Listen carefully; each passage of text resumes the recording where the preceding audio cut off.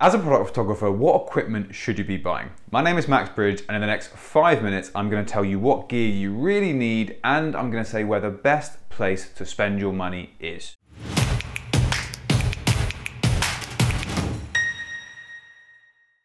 What's happening, guys? In my opinion, light modifiers and grip equipment is easily the most important place that you can spend your money. Why?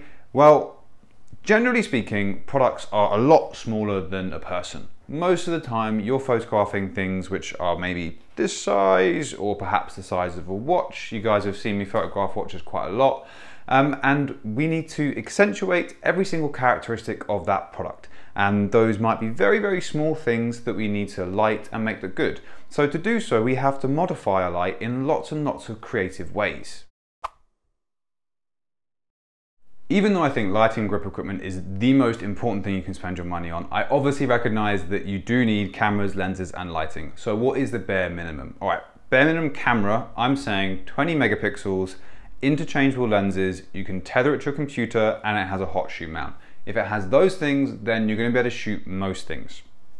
So that covers quite a lot of cameras, especially very old ones which you can get very cheap. Lenses, I think you need at least a 100mm macro. That's a good focal length for a macro.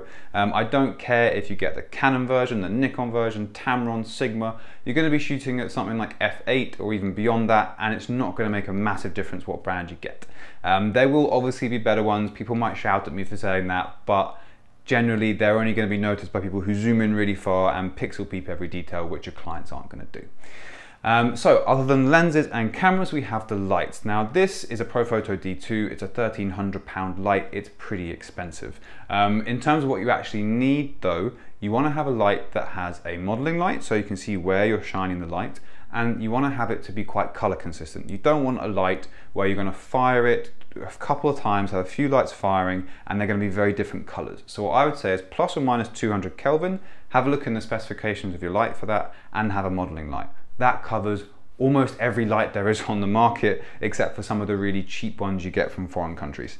You could even use speed lights. Annoying thing is about a speed light is it doesn't have a modeling light. That's about it. So that is our bare minimum kit. Now I'm going to take you through 5 of my favorite pieces of lighting and grip equipment. The first piece of lighting and grip equipment that I'm going to show you today is this. Now everything is going to be in the description below, so don't worry about noting anything down. This is a roll of trace. Specifically it's Lee 129, and trace is basically just like a big roll of paper. It's a little bit thicker than paper, and it's slightly translucent. Now what you can do with it is you can roll the trace out and then you pop your light behind it. If you had your light far away, you'd have a really big soft source. If you had your light very close, it'd be quite a small hard source. You can then have different modifiers on your light and create different effects on the trace, which can then be reflected in your product if it's a reflective product, or you can do all kinds of different effects. It's really, really useful, but it's very important. Make sure you get one that's quite thick. There's one in America called Savage Translume. That, from what I hear, is very good. This is Lee 129. Make sure you get that version of the Lee trace because it is, in my opinion, the best. So what else you can do with trace? This is a trace frame. This is a massive behemoth 4 foot by 4 foot trace frame. You can see it's got the trace in the middle, which I've just taped to it. It's basically just an aluminium frame, which allows you to then give this kind of rigid surface for you to be able to put your trace wherever you want. You can get them in 3 foot by 3 foot versions or 2 foot by 2 foot versions and put them in any orientation you want around your set. To do so, you would use a knuckle, which is this here, and moves us on to our next piece of equipment. So this is a C-stand. On top of the C-stand, we have a knuckle, and attached to the knuckle is an extension arm. So this is an extension arm here. It's this long piece of metal with a knuckle permanently attached to the end of it. If you wanted to, you could attach the knuckle to the C-stand and get rid of this knuckle, and then just have the extension arm going out. And I do that all the time. If I'm putting trace onto these extension arms, I'll do that. But it's quite nice to have the knuckle here because then it allows you to use this end of the extension arm as a clamp. You could put a mirror into there. You just loosen that, clamp it into here, tighten it up, put a mirror in there, a piece of acrylic in there. You can even, these are strong enough to hold that, which is fantastic. You can put that in there and then boom it out over your set, and really, really great. So other things you can do with this, they're strong enough to put a light on the end.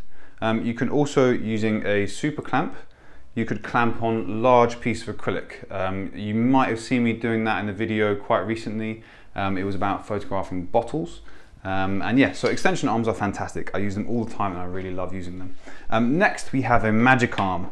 Magic arms are fantastic. This is a variable friction magic arm, and as you can see, you can move it in any way that you want.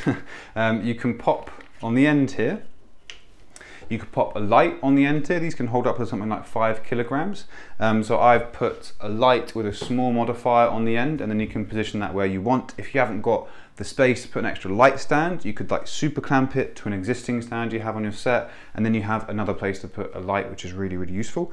You could also use a super clamp like this, pop that on the end, and then you have another place to clamp things like mirrors, piece of acrylic, everything we did here, you can do that here as well. Now lastly, we have a reflector and a grid. So the reflector on its own is just going to stop your light spilling out too much, going to focus it a little bit and control it. You can also pop a little bit of trace onto the front of the reflector, which is just going to help diffuse it and stop it having any kind of a hot spot. Makes it really nice and even, and then you could put that very close to the trace and create a nice gradient down it. Really, really useful. And finally, we have this grid. This is a 10-degree grid, which you can pop inside your reflector, and then it really focuses the light into a very, very small pool of light, which can be extremely useful in loads of ways. So those are my 5 favorite pieces of lighting and grip equipment. There are so many others out there, but those are 5 of my favorite. I really hope you enjoyed the video today. If you did, make sure you hit the like button. If you have any questions, pop them in the comments. And if you want to see more from me, make sure you hit subscribe. All right, guys, thanks for watching. I'll catch you later.